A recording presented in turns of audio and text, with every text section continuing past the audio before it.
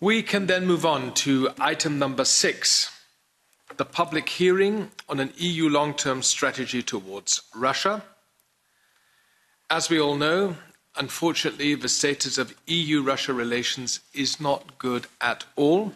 In the last few weeks, we have witnessed numerous expulsions of diplomats triggered by malign activities of the Russian security services in EU member states such as Bulgaria, Romania, Italy, and the Czech Republic, just to name a few.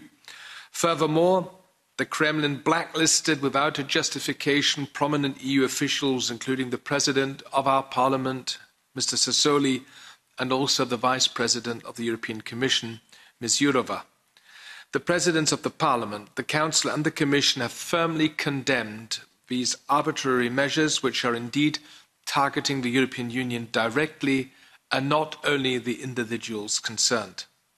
In parallel, we are witnessing that Russia is continuing its violent crackdown on the opposition and is exerting increased pressure on its neighbours, such as Belarus and Ukraine, including by way of hybrid warfare and fully fledged military build-ups. It is sure that, as our Vice President and High Representative Josep Borrell recently said, quote, Europe and Russia are unfortunately drifting apart. Russia is progressively disconnecting itself from Europe and looks at democratic values as an existential threat, unquote. Against this background, the EU is working on an updated strategy towards Russia and a reflection of what is ongoing within the EU institutions. Just recently, the Vice President High Representative told us that this updated policy will develop along 3 main lines. The first one, to push back when Russia infringes international law and human rights. The second line, to contain Russia when it seeks to increase its pressure on us. And the third line, to engage with Russia on issues on which we have an interest to do so. The European Parliament, and in particular our committee, is going to contribute to the reflection process through a recommendation that will be steered by our standing rapporteur and Russia expert, Andrius Kubilius, who I welcome in today's meeting.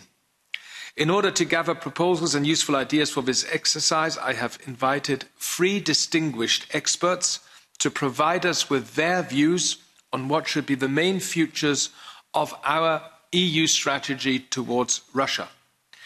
With all that in mind, I think it is important that we start with the Russian perspective. Therefore, I will give the floor to Mr. Vladimir Milov, who is a Russian politician, publicist, economist, and former Deputy Minister of Energy of the Russian Federation. Mr. Milov had to flee Russia a few weeks ago in order to escape the repression carried out by the Russian government against the opposition. Therefore, dear Mr. Milov, let me convey you the sympathy of our committee. Mr. Milov will give us a presentation on the EU policy towards Russia from a Russian perspective. In particular, he will probably make suggestions on how to enhance its effectiveness and improve its perception by the Russian people. Mr. Milov, the floor is now yours for exactly 15 minutes. Please go ahead.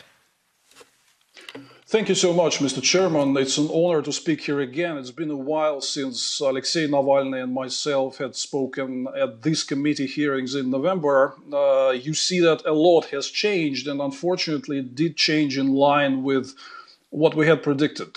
We have been issuing warning signs about Putin's escalating crackdown on opposition at home and aggressive policies abroad. So the events of the past weeks can hardly come as a surprise. If you just rewind and rewatch those hearings in November, we saw that coming, and fortunately we're lucky to have a lot of people in the European Parliament, members of the European Parliament, who also understand what's going on, and basically members of different party groups and factions in the European Parliament have been exactly warning about the same thing, that the situation will become more severe, there will be more aggressive behavior, more crackdown on domestic opposition in Russia, so we see that happening. Navalny is in jail, and there is a grave danger to his health because of lack of proper access to him and lack of normal medical treatment. We see major figures from the Russian opposition being either detained or put under house arrest or forced to flee the country for safety. We see police and security services visiting literally tens of thousands of Russians who participated in recent street rallies, threatening them with more repression. And according to human rights groups, at this moment, the number of political prisoners in Russia is about 400 people, which is roughly 2 times larger than it was in Brezhnev's era in the late Soviet Union. And it's not just domestic policy. We always try to warn you for the past couple of decades that Putin will not just stop at home with a crackdown on his domestic rivals. He will export this aggressive behavior abroad. So we have been seeing a lot of this happening recently, amassing the troops at the Ukraine border. So far, nothing happened, but we have to be watchful. And as we know from past examples, you never know what's on Putin's mind next. And this recent diplomatic row with European countries because of the malign actions of security services, Russian security services on European soil. So there is clear an escalation, which was very visible. It was coming in plain sight. A lot of Russia watchers, including ourselves, have actually warned Europeans that this is coming. And I also want to thank European Parliament for not only for your firm and unwavering support of the forces who still continue to struggle in Russia for not only a better future for our country, but for normal relations and civilized relations with our neighbors, for withdrawal from Putin's aggressive foreign policy course, reversing it. We very much welcomed the resolutions that have been adopted in September and January on the Russian strategy by the European Parliament. And actually, this is one of the reasons why Putin goes as far as to take such outrageous action as blacklisting the president of the European Parliament, David Sassoli, which we strongly condemn. But it's also a very telling action because Putin, my European colleagues have been, some of them been surprised by my previous statements that Putin considers united democratic Europe as probably a bigger threat, an existential threat, than even the United States. Because the United States is a geopolitical foe of the old, somewhere across the ocean, has always been there. Plus, they can always sit together, discuss some sort of new arms control treaty, have a dialogue on security issues, and human rights agenda is sort of being pulled back a bit. Europe is different. It's a great, successful, democratic space right next door with much greater extent of trade and everyday interaction with Russian people. Russian people see and acknowledge how successful Europe is and its transformation in the past 30, 40 years, particularly for countries who have been part of the communist empire ever since. We can see it an example like, citizens of Kaliningrad region in Russia traveling to Poland or Lithuania to grocery stores to buy food and basic goods because it's cheaper and of better quality. I don't see a reverse flow. I'm not aware of Poles and Lithuanians traveling to Russia to buy anything. So there's clearly a much brighter example of civilization success, if you will. United, strong, open, competitive, democratic Europe, which is next door, which is more visible to Russians, which is more vocal in defending values of freedom and democracy, as it came also in the recent European Parliament resolutions. This is why blacklists and sanctions against major European officials, which we strongly condemn. This is why I reiterate, Putin sees Europe as a bigger existential threat even than the United States. But however, and I'm sure you know that, and it's definitely not your fault, that the calls by European Parliament for stronger action regarding Putin's malign behavior on the part of European Commission and European governments have actually not been answered so far. And there's been some action taken, which is still welcome because obviously it means a lot that European Union supports Russians' fight for freedom. However, it's clear that Putin escalated his actions at home and abroad without any major obstacles. So simply what was done was not enough. And it's important because it brings us to the issue of cost of inaction, if you will. Because there are a lot of people who say that maybe, you know, if we don't do much, we don't irritate Putin, things will like sort of calm down by themselves, and we maintain strategic dialogue on important issues like security or climate, and then somehow we'll find a way out of the current mess. However, if you look at what's happening in reality, you see that Putin's aggressive standing at home and abroad is self-reproductory. He will not stop. His idea of fighting for zones of influence, maintaining his exclusive zone of influence at home, not allowing anybody to discuss human rights in Russia, zone of influence in the post-Soviet space, trying to restore control over the nations that broke out of Russia's dominance and have chosen freedom and European integration, like Ukraine, Georgia, Moldova, and others. You think he will stop doing that? Look carefully. He's already operating on the soil of the Western European countries. The other European member countries well beyond the post-Soviet space, which Putin have long declared as his desired zone of influence. Czech Republic, Bulgaria, Romania, other countries, I think we can find traces of his interference everywhere. This will not stop. So I think it is important still, even with dictators like that. I understand as a former government official that it's still important to maintain dialogue on strategic security issues. But point number one, a cost of inaction shall be understood, because dictators like Putin take inaction as a sign of weakness. If you don't do anything, reacting to his malicious behavior, well, it means that he can afford some more.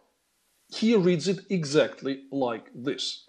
So resolutions, great resolutions, very much welcomed resolutions, which were adopted on Russia by the European Parliament in September and January, not really followed by a serious comprehensive action on containing Putin by the European Council, the European Commission, that is a sign that all this will remain just words, just another expression of concern by Europe. So he can proceed. So we saw that happening in the past few months.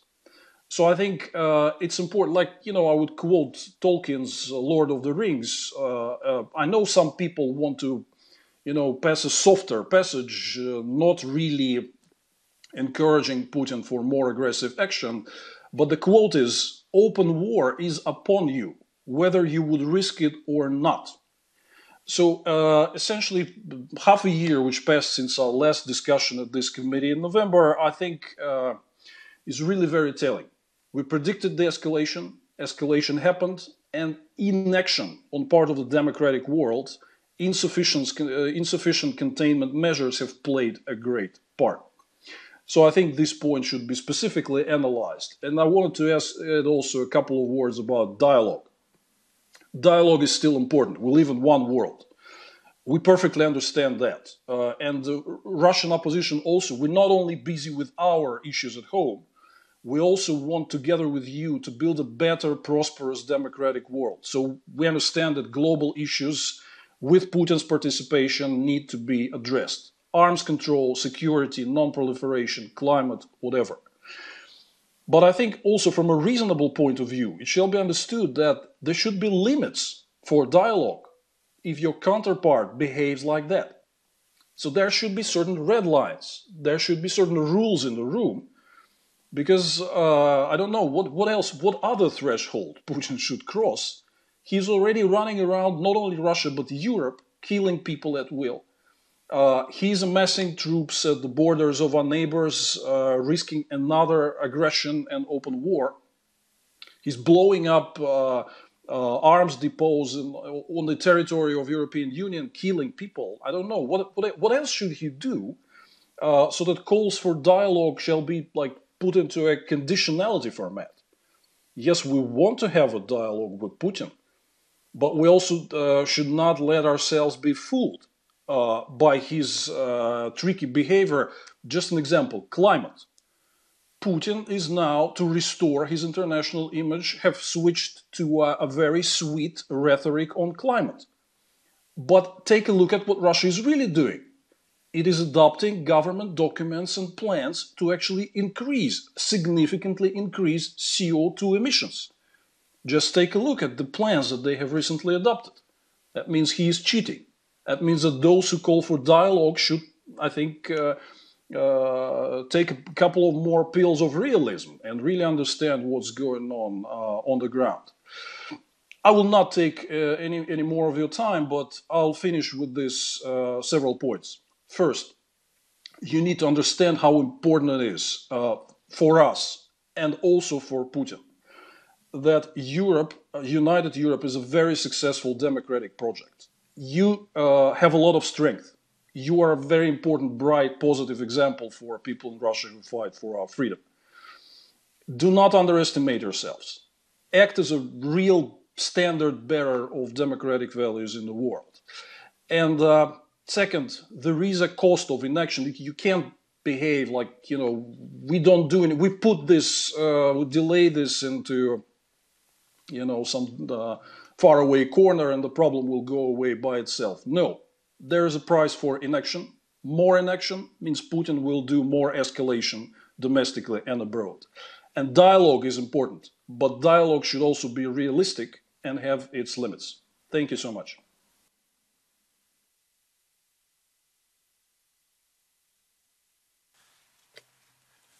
Thank you, Mr. Hvala vama, gospodine Milov, na veoma... Again, good to have you in our Foreign Affairs Committee meeting. We now come to our second speaker, and we will connect with Washington, D.C., with Ambassador Daniel Fried, who many of us, of course, know and who many of us have enjoyed in a number of different formats and events.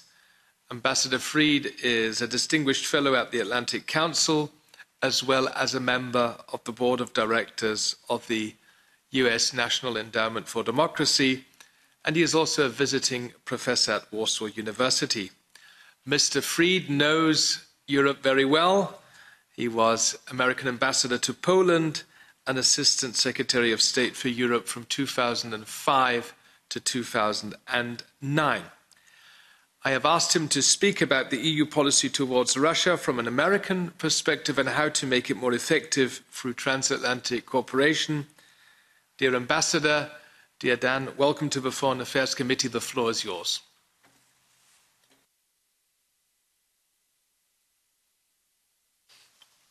Please press the speak button. I welcome the chance to testify before the committee, and it is a pleasure to be on a panel with, among others, Vladimir Milov, with whom I am in substantial agreement. Our topic is the EU's long-term strategy toward Russia, but I will discuss also what a common and consistent EU, US, and UK long-term strategy should be. Because if we, Europe and the United States, don't forge a common approach, we're all apt to end up worse. It's a good time for such a discussion because at last, the US president likes Europe and wants to work with it, and also has long experience with Russia, as does his senior national security team. What are we dealing with in Putin's Russia? Russia is a stagnating authoritarian kleptocracy led by a president for life who started wars against his neighbors, assassinates opponents inside and outside of Russia, interferes in European and US elections, engages in lethal sabotage inside European countries like Czechia, and acts as an anti-democratic an anti-US spoiler at every opportunity. Putin expects the West to grant Russia a free hand in what it claims is its half of Europe, and to look the other way when the Kremlin seeks to deprive its former neighbors and its own citizens of the right to chart their own future. This reflects a deeper dilemma in Russia. Its political authoritarianism at home brings economic stagnation that in turn generates insecurity, including a lack of confidence in Russia's ability to attract willing allies. Under Putin, like Soviet leaders, Russia's position in its region and even the world, therefore, relies on subversion, corruption, disinformation, intimidation, and sometimes violence to subordinate sovereign states to its will. The Kremlin's aggression abroad comes from its repression at home. This has been on display in recent weeks. A military buildup against Ukraine, accompanied by threatening rhetoric, attempted intimidation against Czechia after that country protested sabotage by Russian security services that killed Czech citizens, and actions against Bulgaria and other EU member states, hostile posturing against the EU, including Foreign Minister Lavrov's ambush of High Representative Borrell in Moscow, and visa sanctions against senior EU officials, including Parliament President Sassoli and Commissioner Jourova, and other officials from EU member states. Why? Because Europe took exception to Kremlin attempts to murder a dissident, Alexei Navalny, and other forms of internal repression. We have seen a tightening of Kremlin repression at home, and Europe and the United States must expect continued difficulties with the Kremlin, in the short term at least. We should not, however, assume that current tensions with the Kremlin are the only possible state of relations. In my view, our policy toward Russia must contend with difficulties now with the aim of a better state of relations that is possible in the future. What do we do? Well, let's start with where we are in setting a policy framework, and let's consider the baseline EU policy toward Russia, which I'll define as the 5 guiding principles from March 2016. To recall, these include full implementation of the Minsk agreements, in other words, Russia giving back to Ukrainian sovereign control of the Donbass, closer ties with Russia's former Soviet neighbors, strengthening EU resilience to Russian threats, selective engagement with Russia on certain issues like counterterrorism, and support for people-to-people contacts. Now, that's not a bad framework.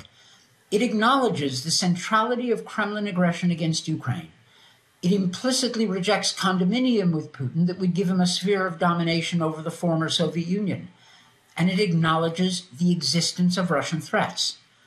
In that context, selective engagement with the Kremlin on certain issues is a sound approach. As Vladimir Milov said, it's certainly a sounder practice than attempts to elevate cooperation with Russia to the paramount place.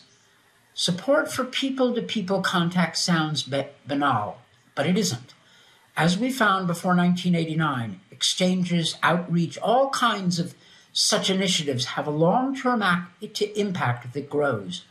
Putin seeks to curtail them for that reason. Now, this framework could be strengthened by explicit recognition of the importance of democracy in Russia. To answer those who object that Europe and the United States should not speak of Russian internal developments, I would say that we should frame this in terms of democratic obligations that Russia has already accepted for itself. For example, in the Charter of Paris that helped end the Cold War. Now, I understand that the existing framework is not the whole story. And I understand that there are in Europe a range of views about Russia. There are inconsistencies.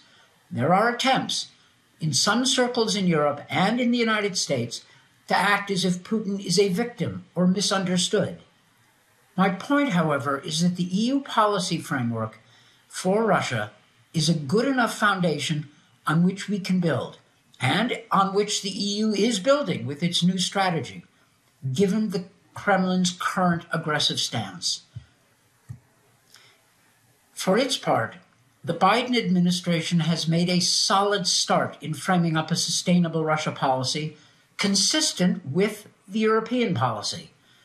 Its elements include no reset and no escalation if Putin makes that possible, cooperation where possible, as in arms control, climate change, maybe the Arctic, pushback against aggression.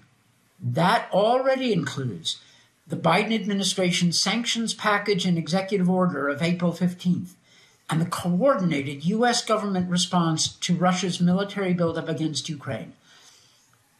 If Putin wanted to determine whether the new U.S. administration was asleep or disorganized, he got his answer. It isn't. Secretary of State Tony Blinken's May trip to Ukraine just last week showed welcome support for that country. The final element is to offer dialogue but on our terms. The offer of a meeting between Biden and Putin is a good tactic. It gives the Americans flexibility without attempting to defend such a meeting in non-credible terms. The frankness of President Biden's language about Putin makes a meeting possible. Not surprising that the team has made a good start. President Biden, Secretary Blinken, Toria Nuland all have extensive experience with Russia and with Central and Eastern Europe. They do not see Ukraine or Poland or the Baltics through a Russian perspective. Now, what's the way ahead? Sadly, the most important element of a transatlantic approach to Russia will be to resist Kremlin aggression, to support Ukraine while pushing Ukraine on its own domestic transformation. We need to maintain and strengthen NATO deployments, and I welcome President Biden's participation in the Bucharest-hosted NATO Bucharest 9 meeting of NATO leaders, happening today. We need to up our game on counter-disinformation. We need to reduce Kremlin energy leverage over Europe. We need to reduce the scope for corrupt flows of Russian money and increase transparency. No more hidden or disguised investments. And please, can we consider curtailing the practice of Russians buying Western citizenship? Putin may have backed off his threat to launch a new military offensive against Ukraine, but such aggression, or aggression in other forms, may continue and intensify. We must be ready, and we must let the Kremlin know that we are ready to respond to and hopefully thereby deter further Russian aggression. There are, by the way, plenty of sanctions options should Putin's aggression continue. Sectoral sanctions in the financial and energy areas, and individual sanctions against those responsible for aggression and Putin's circle of cronies. The US and EU together started imposing sanctions against Putin's cronies and agents in 2014. We should be prepared to escalate sanctions if Putin's aggression continues. We also need to be prepared to remove sanctions. For example, if we reach a settlement that restores the Donbass to Ukrainian sovereignty. To those who reject sanctions as confrontational, I would point out that Putin is the aggressor. We are under no obligation to make it easy for Putin to make or place money in the West while he attacks the West. And we should, in any case, increase restrictions on money laundering and other forms of corruption. Do sanctions work? Sanctions have diminished Russia's economic growth and therefore may have limited the Kremlin's resources for malign behavior. A second pillar of the emerging Biden-Russia strategy is to cooperate with Russia where possible. We should not hesitate to do so. The Biden administration made an early, wise decision to extend the New START Strategic Arms Control Treaty. Other forms of cooperation are possible, but we should keep our expectations under control. A third pillar is to seek to stabilize the relationship. military to military dialogue, from top to bottom. A fourth pillar is long-term investment in better relations with Russia and with Russian society as a whole and the Russian people. Opportunities have shrunk, and they may vanish if Putin has his way, but let's be creative. Let's find ways to reach out and support free media and digital communities in Russia. Human rights are not a peripheral luxury. Developments inside Russia are important. No, I'm not talking about regime change, but I'm not talking about indifference. Above all, we should not accept the inevitability of tyranny. So to sum up, what are the do's and don'ts in dealing with Putin's Russia? It's not a creative time yet in our relations with Russia. It's a time for steadiness. So do keep expectations under control. Let's not be extravagant in what we think we can achieve with Putin. Do work together with Russia where we can, but don't bring the Kremlin unrequited gifts. Don't make concessions in the name of dialogue unless the Kremlin is doing something to merit it. Don't fall for the fallacy of assuming that we need to buy Russian support against China at the cost of our principles or our friends. That's an amateur's fallacy and won't end well. Do keep our powder dry. In other words, be prepared for Putinist adventurism, or voluntarism as the Soviets used to say. Don't fall for cliches about Russia, such as the endless capacity of Russians' ability to suffer for the sake of the state, or that Russians are somehow always authoritarian by nature. Those are cliches. Let's not shortchange the potential for positive change in Russia. Do consider the potential for better times ahead. Who in 1982 anticipated Gorbachev? Russian history for decades has been marked by discontinuities, not straight-line development. We must keep that in mind. Resisting Kremlin aggression now may set the stage for better relations, our goal, in the future. A final point. Do work together, the United States with Europe and the UK.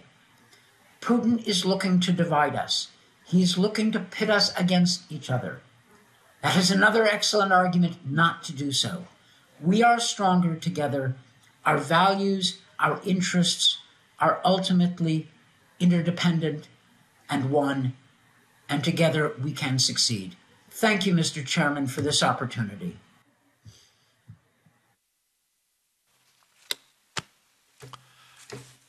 Thank you, Ambassador. Thank you, Daniel Fried, for this American perspective.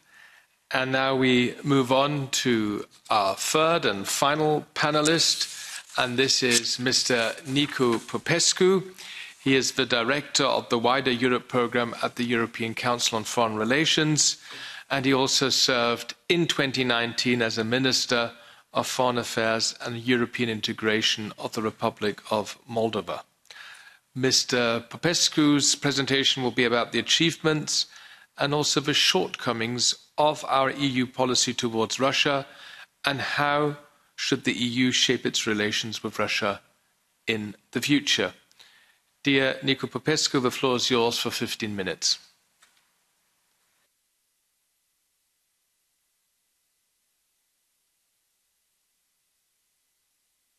Mr. Popescu, please press the speak button. Does this work now? Hello. Yes, we can see you, sir. Yes. Thank you. It's a pleasure to see you, David and Vladimir and Dan. And I will start by saying that by watching news about relations between the European Union and Russia and developments in Russia, we see, of course, that relations are growing tense almost by the day. Recent years have been dominated by negative news of sanctions, diplomatic incidents and mutual expulsions, tensions and military buildups around Ukraine, cyber attacks attributed to Russia, now explosions of weapon depots on European Union territory attributed to Russia. And I think they have been, pretty depressing they have been speaking of pretty depressing trends, both for the security of the European continent and for EU-Russia relations. But I would like to also stress that this is only half of the picture, because if we look at what is reported much less in the news, I would say that in the last decade, a bit more, the European Union and the West at large, with the United States and Canada, have actually already been engaged in a pretty systematic and profound strategic accommodation of Russia. If you go back and reread the speech of Vladimir Putin in Munich in 2016, and you would think about those Russian concerns that he voiced back at the time, and you think of what is happening today, you would probably discover that most of the Russian concerns from 10, 14 years ago have already been de facto addressed. De facto, NATO's enlargement to Ukraine and Georgia has been frozen. It de facto stopped. The Western policies of humanitarian interventions have again stopped a decade ago already, and that was another source of major Russian irritation a decade or more ago. If you look at what Western leaders and the way they talk about domestic developments in Russia, then you would see that they are much less critical and much less frequently raising concerns about democratic developments than even 20 years ago President Chirac would do. We have seen a recent spike in criticism towards Russia because of the Navalny affairs, but actually in the last decade, Western leaders have been criticizing less and less Russia for the state of its domestic politics. We see Nord Stream 2 being built. Russia was readmitted to the Parliamentary Assembly of the Council of Europe 2 years ago. We have seen in the last decade or so 6 reset offers given and offered to Russia, and Russia chose not to pick up fundamentally none of them. And those reset offers I will very briefly list. That is Clinton's reset, Meseberg, the Partnership for Modernization, the Selective Engagement offer from the 5 Principles, the post-Breganson diplomacy, and Borrell's recent trip to Moscow. And we see quite a lot of selective engagement happening. In the last few years, Russian gas exports to the European Union have been beating historical records. They were around 200 billion cubic meters, and that's more than ever before in history. And there are many things that could be mentioned to show that EU-Russia cooperation continues. So I would say that in the last decade, this profound strategic accommodation of Russian interests has not been matched either by Russia being more reassured about the West, either by Russia being more positive about the West, and to a large extent Russia has not paid in kind these multiple trends through which the European Union and NATO and the United States have been accommodating Russian strategic concerns.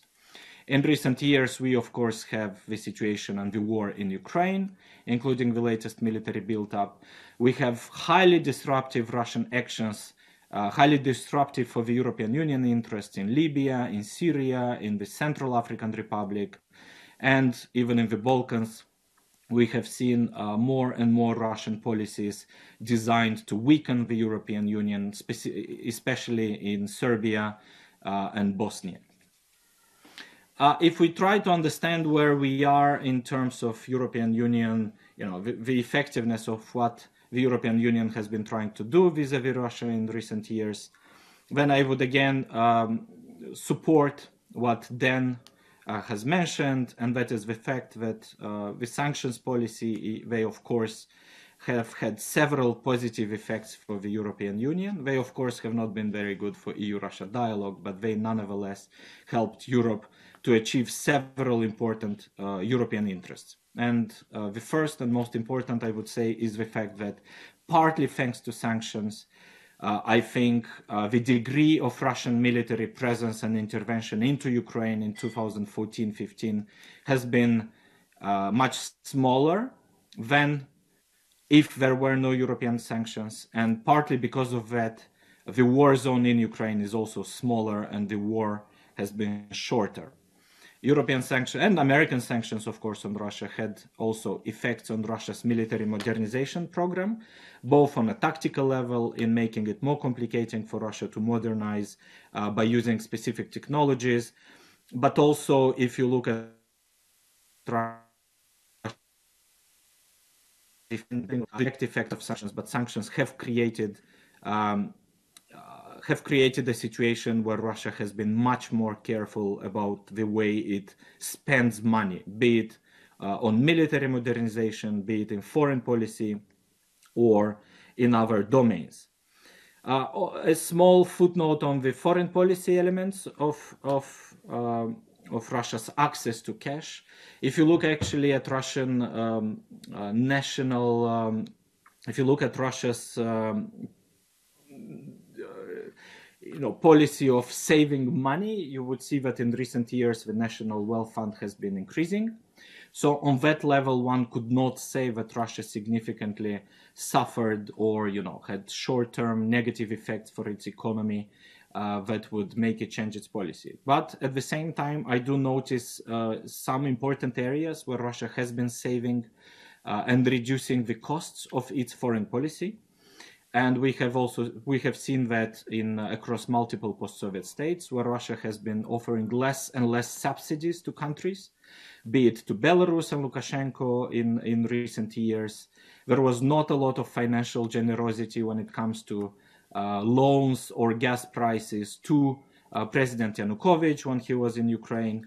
And generally, we have seen Russia trying to save funds from large-scale investments in partner countries, and there has been a trend of trying to save funds for potentially rainy domestic days, and to me this also suggests that Russia is, in a process of accumulating something of a war chest for its confrontation with the West that in Russian mind might last quite a long time, possibly 1 or 2 decades or more.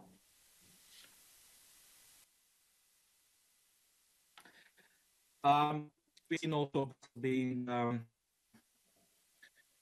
both facing good and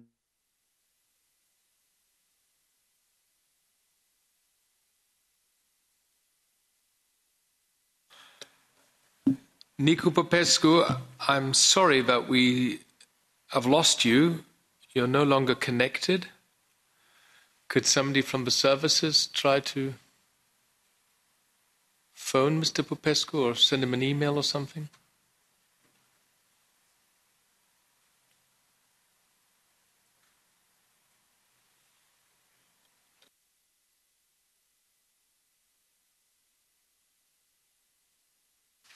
Please press the speak button, sir.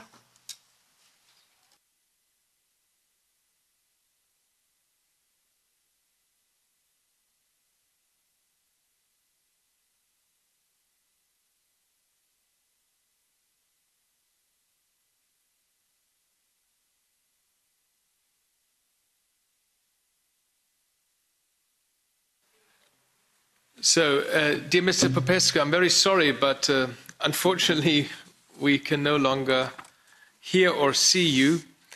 I would suggest that we move on, and I now give the floor to the members according to the speakers list. But first of all, let me thank all 3 of our panelists for their interventions. That was very interesting and very helpful. Colleagues, we now have about 20 minutes time for our interventions, and then I would like to conclude with our panelists with their statements referring to what each of us has said. So I will have to be very strict on speaking time. It's 1.5 minutes each. Please be precise, and I have to be very strict. I'm sorry.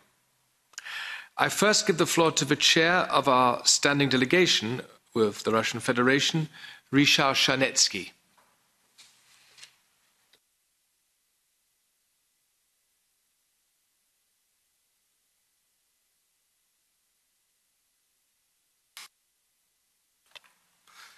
Thank you, Chair.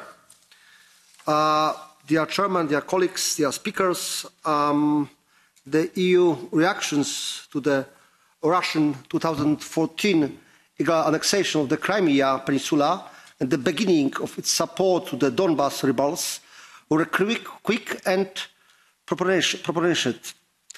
Then EU, the 5 guiding principles on how to interact with Russia were appropriate. The respect of this principle and the renewal of the sanctions over the years have been a success for the EU external policy. New challenges emerging from Russia, like the construction of the bridge over the Kerch Strait, the unacceptable behaviour of the Azov Sea and disrespect of fundamental rights often implemented when outside Russia have been met with new types of EU sanctions, including the global human rights sanction regime. My straight question to the guest speaker would be what other measures would you propose to deal with an increasingly threatening Russia? Would personal sanction to President Putin's inner circle of political economic elite make the trick, as the Russian true opposition asked us to adopt? And finally, also, or would such sanction cross Russian red lines that may trigger a dangerous confrontation? Thank you, Chair. Thank you, Ryszard Czarnecki. And now I give the floor to our standing rapporteur on Russia, Andrius Kubilius.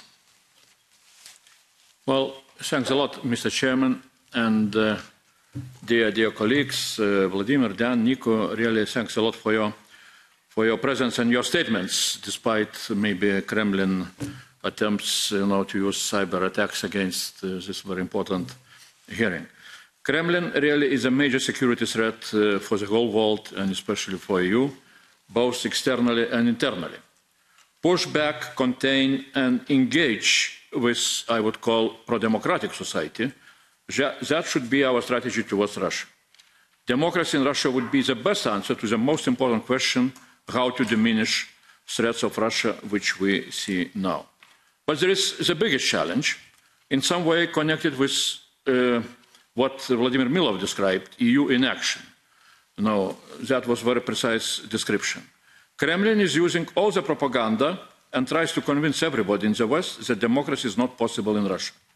Because if democracy is not possible, then the only way for the West is to accommodate to Putin's Russia. That is the hope of Putin. It is very clear that among us, there are some who still do not believe that democracy in Russia is possible. Of course, we need to keep our expectations rational, but when we are looking to the future of Russia, we need to have a very clear answer. Do we believe in democracy or we are accommodating? My question to speakers, what would be your answer to those in the West who still do not believe that democracy is possible in Russia? Thank you, Andreas. And now we come to the representatives of the groups, and we kick off with Michael Gahler for the EPP. Yes, thank you very much. I think the dialogue options have been mentioned, arms control, the JCPOA, perhaps on the climate issues, although there is question marks with regard to Russia's contribution in this regard. The question is how far, I would say, we can coordinate our action with the US. I think that would be advisable.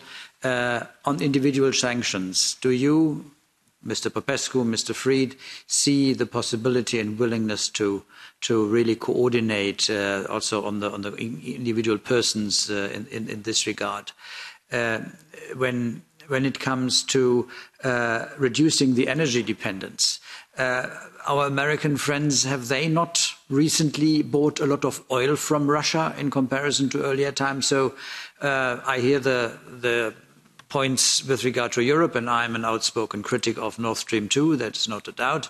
But then these actions should be simultaneous in getting there, also for our American friends. And how far can we really assess what Putin's intentions are ahead of the Duma elections and thereafter? Is it a dependence on how he will react on the outcome? I mean, he knows how the real opinion is.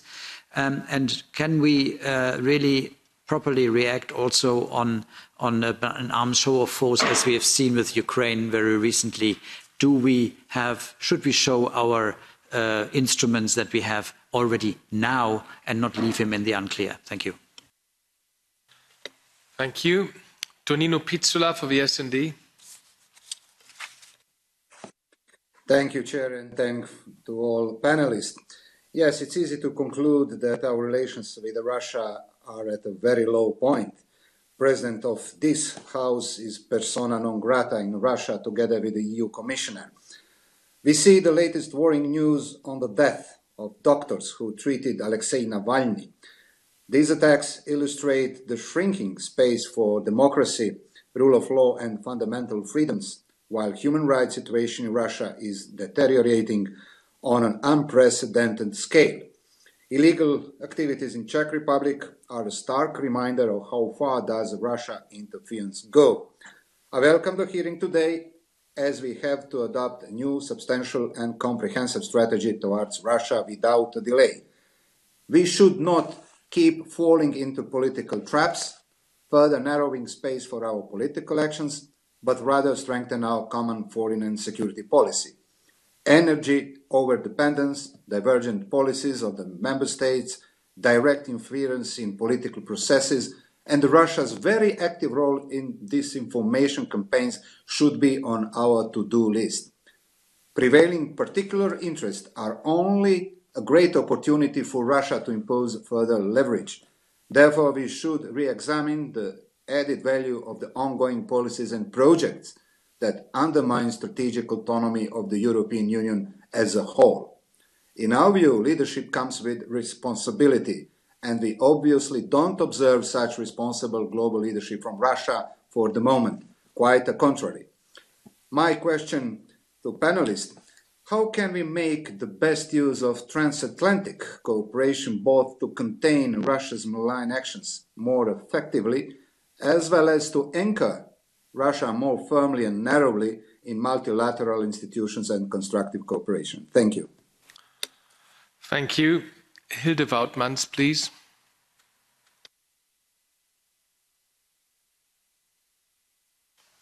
Madam Woutmans, please. Thank you very much, Chair, and thank you very much, colleagues. Unfortunately, over the past weeks, we saw that Russia's irresponsible behavior continued. We have repeatedly called on Russian leaders to respect the country's own international commitments and its constitution, which guarantee freedom of speech. And what was the reaction? Further confrontational behavior. Now even sanctions against the president, like other colleagues said, president of our parliament and other EU leaders. We cannot allow such attempts to marginalize the EU institutions and through this to silence and divide us. We are, of course, interested to have stable relations with Russia. It's our biggest neighbor. We continue to trade, and we have to deal with Russia to address common challenges, such as climate change or arms control. We should never be naive about it. And we should say clearly that relations will not improve if the Kremlin continues on this path. Today, we discuss a long-term strategy towards Russia. I think it's clear to everybody that relations are unlikely to improve very soon, unfortunately. So we'll need to be steadfast in the defense of our values, our security and our interests, to continue to stand up for international law, for democracy and human rights. We'll need to strengthen our own resilience and that of our partners to deal with and deter Russians' unfriendly behavior. The EU recently started to use the European Magnitsky Act, which I welcome, but need to further strengthen such tools and to extend our sanctions regimes to deal with corruptions. Thinking about the long term, it's my vision, we really should invest in the future of our relations with the Russian people, because I'm very worried about a whole generation of young Russians grow up with anti-European feelings. So for me, that's really important that we can open the relationship with Russia and that we don't build up whole generations of Russians with anti-European feelings. Thank you very much. Thank you. For the ID group, Jack Madison. Thank you so much, Mr. Chair, and thank you for all the speakers also. I have only a few questions. First of all, about the energy policy with Russia. The official position of the German government is that it's only economical relation and there is nothing to do with the politics. But of course, in my opinion, it's a very weak argument because it cannot never be energy cooperation without politics. It's always with the politics. With a former president of the US, Mr. Trump, there was a very clear position. They made sanctions against the companies who tried to build up the Nord Stream 2. What is the position now for Mr. Biden? Are they going forward with the sanctions or very hard line against the Nord Stream 2? Same question for Mr. Milov as a former Deputy Minister of Energy in Russia about 20 years ago. What is your position in Nord Stream 2? What will be like the outcome if there will be like harder policy from the US in the cooperation with the EU?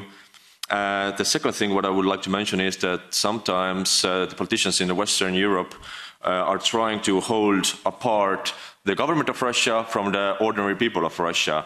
I would like to remind that, okay, there can be also like the fake numbers, but still there's a huge support, unfortunately, to the Russian government. And if I even saw like the thousands of people yesterday in Tallinn where they are going to celebrate so-called victory for the Second World War, I don't have really big hope that the Russian ordinary people will come closer to the EU or the US. So the question is that how you see the policy actions from the new president of the US, Mr. Biden, and how it will be the outcome of the Nord Stream 2. Thank you so much. Thank you. I now give the floor to Sergei Lagodinsky for the Greens. Thank you very much, and my solidarity with our guests, and especially with guests from Russia who are subjected to unjustifiable and terrible persecution. I wanted to emphasize that, of course, our position should remain that people to people and support for civil society is the cornerstone of our relationship. Yet we need to spell out what our strategy actually means beyond that. And my concern, and this is a question maybe to Dan, is the danger of overpromise. What I've been seeing here is that precisely what Mr. Milov mentioned, that the Parliament has had very ambitious plans and other institutions of the EU do not follow up on them. So the question is how to limit the danger and the damage of overpromising when we want to be ambitious, but we need to be realistic in what we can do. Number two, also to Dan, I think that the transatlantic coordination is the absolute necessity now. But the problem is that, for example, with sanctions, what I'm seeing is that the flexibility of the European Union in imposing sanctions is much lower than that of the United States, because we are over-bureaucratized, etc., etc. How should we go about that? I think we should reform the EU foreign policy area, but this is a long-term goal. So what do we do before that? And the two other points, anti-corruption and sharing and working together on technological standards internationally and globally, this is something that I think is important also to see what are the chances there in cooperating regarding technological standards vis-à-vis regimes like Russia or China. Thank you very much, Sergei Lagodinsky. And now for the ECR group, I give the floor to our colleague Asita Kanko. Thank you very much, Chair. Moscow's behavior demands a response from the EU, not just words but actions. Unfortunately, until now, we've seen a lot of words and little action. There is a common thread in all of Putin's activities: Navalny's detention, the conflict in Ukraine and other frozen conflicts like Georgia, disinformation and election meddling, cyber attacks, deploying chemical weapons in the UK, and attack on an ammunition warehouse in Chechnya. They are all part of Putin's campaign to protect his corrupt regime and destabilize and divide the free world. President Biden may have handled his first major test on Russia, but the EU failed yet again. Our foreign ministers use words when actions are demanded. Our High Representative spread his own disinformation about Russian troops in Ukraine. The time has come for us to stand up to Putin, to rethink our strategic approach to Nord Stream 2, for example, to target Putin's cronies and their illicit funds, and to show solidarity with Chechnya by imposing further sanctions. Appeasement only never works. We need a more realistic approach. My questions to the panel are the following. Putin's response to strength. How do you believe the EU should show its own strength? What do you believe needs to be adjusted in the EU's diplomacy with Russia? is there still the danger that although the EU has adopted the European Magnitsky Act, that member states will still be hesitant to use it, and how do we overcome this? And finally, what more do you believe the EU should be doing to create an effective and expedient sanctions policy? Thank you. Thank you, dear Asita Kanko. And now I give the floor to Mick Wallace for the left. Thank you very much, David. After reading the draft report on the direction of EU-Russia relations, I can only come to the conclusion that there are elements in the European Parliament that do not want any relations between the EU and Russia, and that they don't believe in diplomacy or peace. How can the European Parliament be taken seriously when it issues resolutions and reports of this nature? It's pure escalation and belligerence, full of unfounded assumptions and divorced from reality. And some of it, like the passages on sanctions, is calling for the violation of international law. The UN principle of non-interference in the affairs of another sovereign country is completely abandoned. The document calls for setting up propaganda outlets inside Russia. It's also setting up for getting ready for calling Russia's next elections fraudulent. It wants a democratic transformation of Russia. This is like a regime change document. We should have sane relations, facts-based relations, respectful relations with our neighbours. My questions. Ambassador, you spoke about Russian interference, but the Atlantic Council and the National Endowment for Democracy engage in propaganda to further US interests. Is that not US interference? Secondly, you say the EU should resist Russian aggression. But, Ambassador, the US and NATO have been encroaching on Russian borders for years now, despite the promise by Gorbachev. How can you say that Russia are more aggressive than the US? Russia are not encroaching on the borders of the US. And lastly, would you not agree that US efforts to drive a wedge between the EU and Russia-China is not just an effort to isolate Russia and China, but an effort to make the EU more dependent on the US? Thanks. Thank you. For the non-inscrit, Martin Janjashi. Thank you, Chair. Listening to the US position put forward by Daniel Fried, it is crystal clear. Nonetheless, when I look at the three-pronged strategy of the EU, I have some serious doubts and some serious questions, especially when we are talking about pushing back where we see a threat. I don't see who is going to define where the red line is. We say in the third element of this strategy, we say engage with Russia in areas where we have an interest to do so.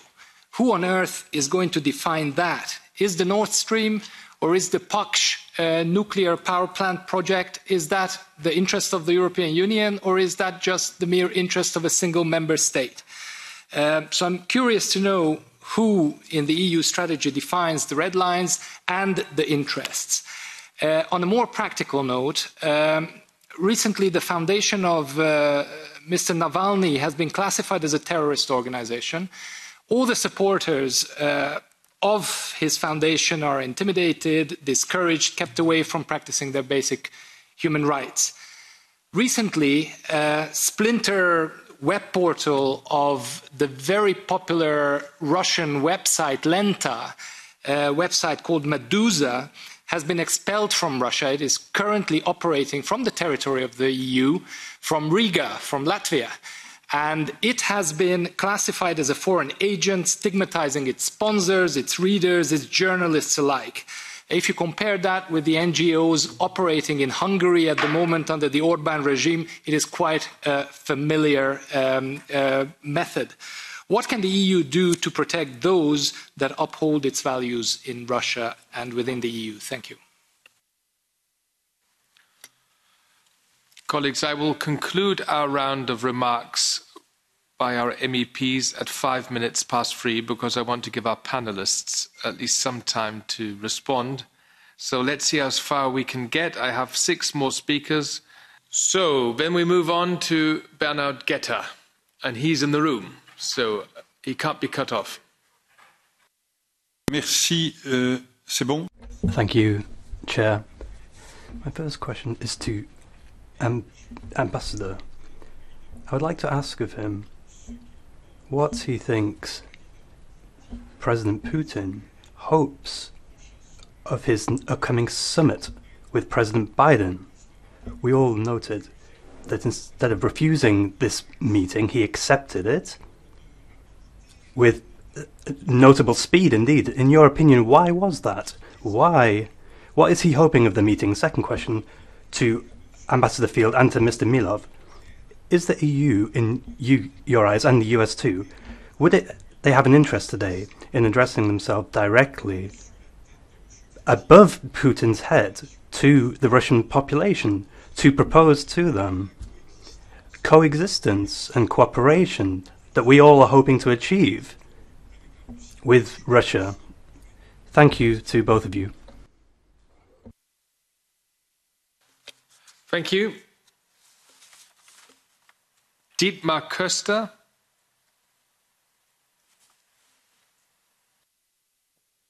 Ja, vielen Dank, Herr Vorsitzender. Thank you, Chair.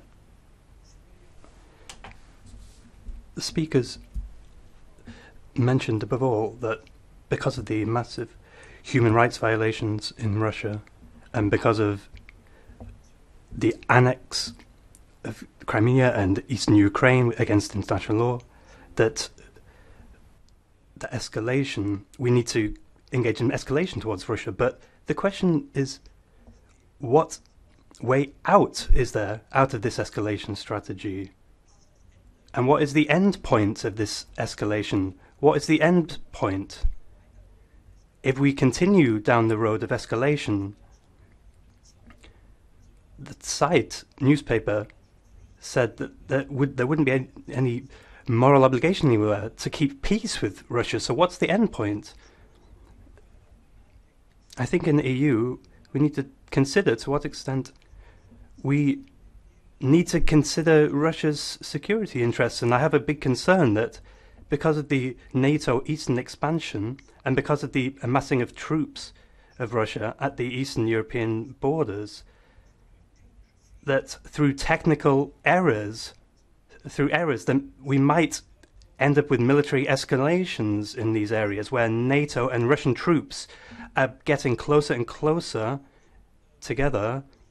If we want to secure peace in Europe, then we need to consider very closely how we really get out of this spiral of escalation to maintain peace in Europe. That can only be secured together with Europe, working together with Europe, not just against them. It's 5 minutes past 3. I'm sorry, I will have to close our speakers list now. And we go back to our panelists, and we begin now first with Mr. Popescu, who was kicked out of his connection. Let's see if you can reconnect now, and it's 5 minutes maximum. I hope this works. Thank you very much. I apologize, but our technologies don't keep... Anyway, so first of all, I would like to make one historical point. Gorbachev himself said that he did not request, and of course he did not receive any promises that NATO will not enlarge. So this story is fake.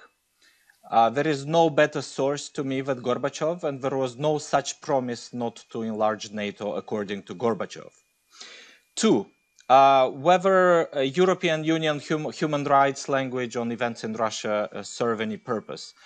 Probably this will not be enough and will not change the dynamic of the Russian political system, but it is incredibly important for maintaining at least a minimal degree of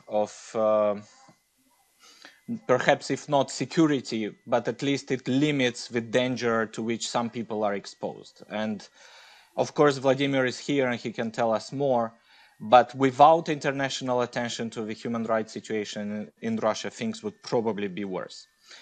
Climate change. Very often climate change is seen as a potential platform on which the EU and Russia could engage in deeper selective engagement. And I think there is a degree of potential for that, but we should also be aware that probably before it will lead to more selective engagement, it will probably lead to more tensions. In Russia, there is more awareness of climate change issues than 5 or 10 years ago, but at the same time, in Russia, there is a fear that the European dynamic to boost climate change policies. The carbon adjustment mechanism will hit Russian interests in a pretty aggressive manner. So it is quite likely that the pursuit of European goals regarding climate change might also become soon enough another source of tension between the EU and Russia, and we should not only see climate change as offering us a potential for a selective engagement. And then the question regarding the escalation strategy in relations with Moscow, I already mentioned, but if you look at what the European Union and the United States have been doing in the last decade, that has mostly been a de-escalation strategy. George Bush was much more ambitious and assertive vis-à-vis Russia than Barack Obama, than Donald Trump, and to my mind, than Joseph Biden today. So it's already the third US president that has been speaking less of human rights issues in Russia, that has been not pushing for NATO enlargement to Georgia and Ukraine, and doing many more things to accommodate Russian strategic interests and concerns, including in Eastern Europe. And the problem I think the European Union have and the United States is that this strategic accommodation of Russia has not helped improve relations. So what is the way forward? I think the way forward is, in a sense, the way forward in strengthening Europe. And that means, of course, more solidarity, even on issues like mutual coordination of diplomatic expulsions. Whenever the Europeans act together, they limit the degree of assertiveness of other powers vis-à-vis the European Union. And that's not only about Russia, that can also be about Turkey, about China, about Iran, and many other countries. The second element, I think it's important for the European Union to consolidate its own security capacities and stick to the need to face and to maintain defense spending at a level that makes Europe respected and influential in security in the European neighborhood. And with COVID, that's far from being guaranteed. And I would say that it's important for the European Union to start developing security partnerships with selected neighbors in the Eastern Partnership, some of them being also in the Western Balkans. And it's important for the European Union to build up a network of proto-alliances, of partnerships on security, on defense, on intelligence issues with countries like Serbia, which is a candidate country, with countries like Moldova, Georgia, Ukraine, but also in the Middle East, there's several other partners. Only a more influential Europe will be taken more seriously by Russia, but also by other powers. And I will stop here, Mr. Chairman. Thank you, Nicu Popescu. Dan Fried, please. Your comments, 5 minutes. There are a number of interesting questions. I will try to address as many as I can, and I will be brief and terse, forgive me.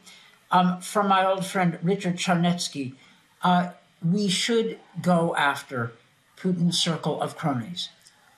The United States and Europe started doing so in 2014. We ought to consider doing so again.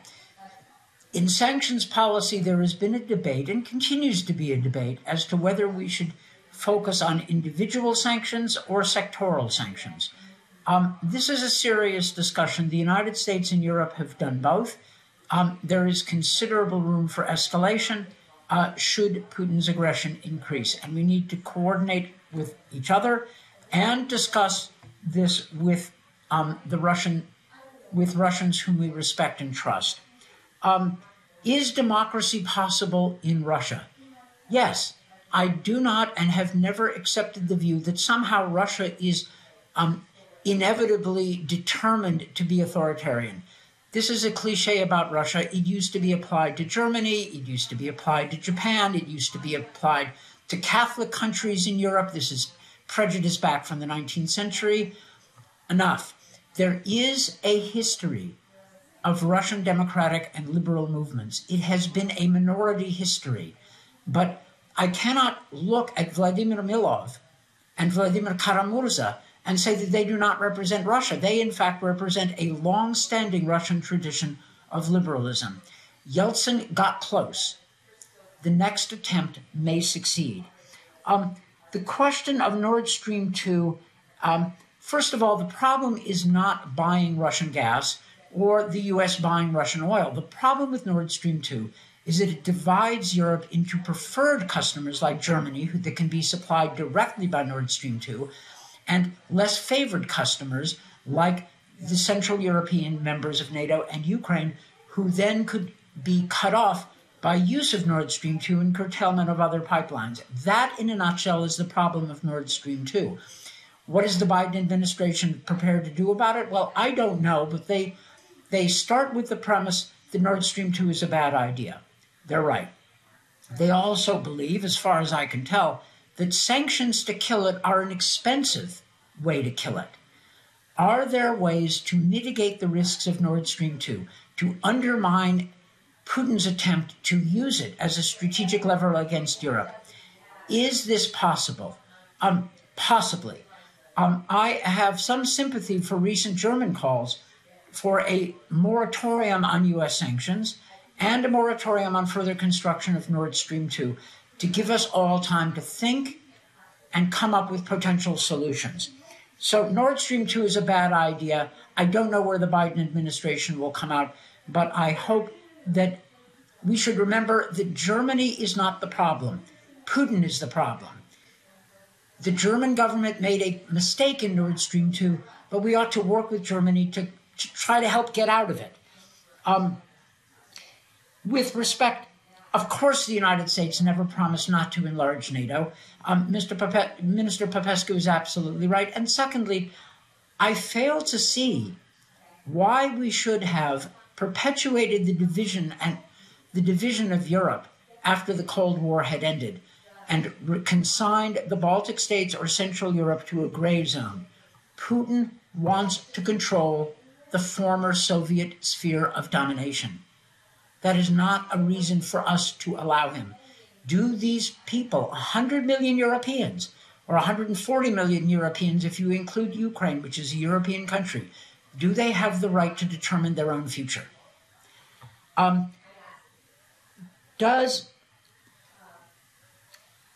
What does it mean to work directly with the Russian people? And it means that, as with all countries, we need to conduct diplomacy not just with governments, but we need to reach out to societies. That is not interference. That is the way civilized countries behave. I see no reason to respect the authoritarian claim that a free press is a threat at home and free exchange of ideas across borders is somehow interference. I don't believe that, never have. I applaud, final point, I applaud the high degree of consensus I'm sensing from the European parliamentarians on the need for a balanced, sustainable, and stronger policy of resisting Putin's aggression while cooperating with Russia in areas where it is possible to do so. This is something we can build on working together, and I thank you for the opportunity. Thank you, Dan Fried, for your statement, and finally, Mr. Milov, for 5 minutes. Thank you so much, Mr. Chairman and members of the European Parliament, for this thoughtful discussion. I'll just briefly run through some questions which were asked. First, I wanted to comment on this sovereign country part, that Russia is a sovereign country. It is not. We should clearly understand that modern-day Russia is not a sovereign country. It is occupied by mafia, which was never elected by anyone. 8 out of 13 permanent members of the National Security Council, the body which effectively determines domestic and foreign policy, as you can see on the Kremlin's website. They have weekly meetings where they decide everything. 8 out of 13 members were never elected to public posts by nobody. The remaining 5 were elected sometime like 20 years ago, less time and more or less free and fair election, but that was a different era back then. So sovereignty means power of the people, when the population of the country actually runs the country and determines its policy. None of that is happening in modern-day Russia. Before the State Duma elections that are scheduled for September, all of the opposition has been arrested or kicked out or declared extremists, so they cannot participate.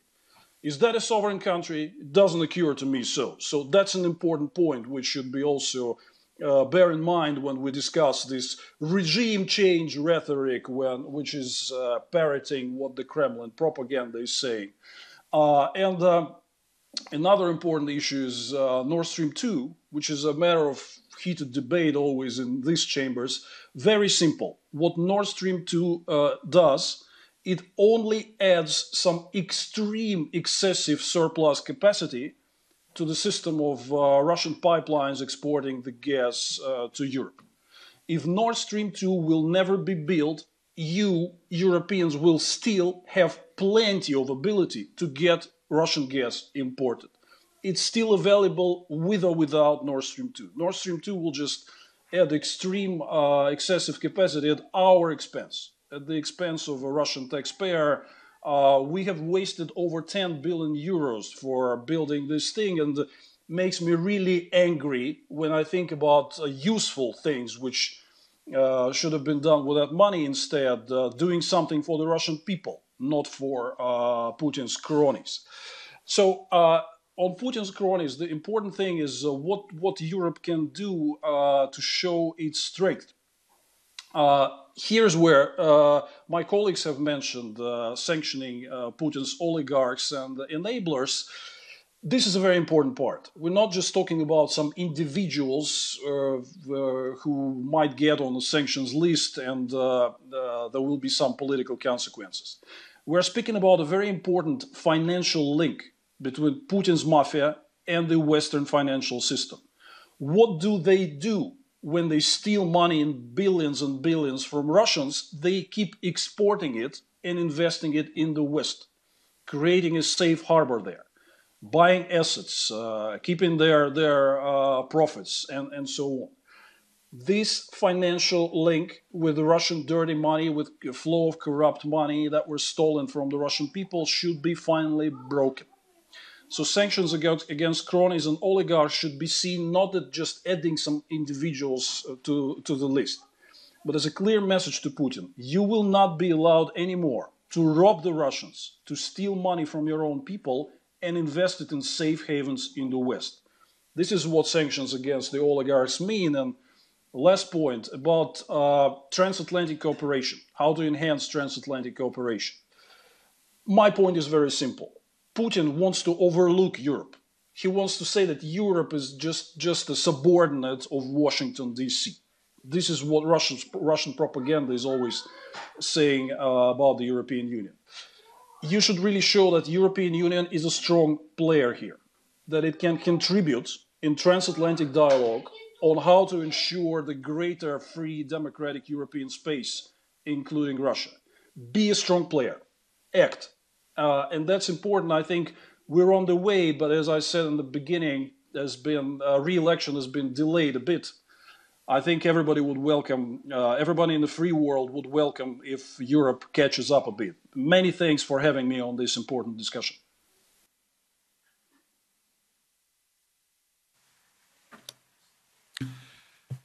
Dear colleagues, ladies and gentlemen, on this note, allow me now to conclude our hearing. Thank you to all our guests, the three panelists, for their, from my point of view, very interesting and helpful and insightful comments and suggestions. We will certainly reflect on them, gentlemen, and use the most promising ones in the context of our work on the recommendation on the direction of the EU-Russia relations under the rapporteurship of Andrius Kubilius.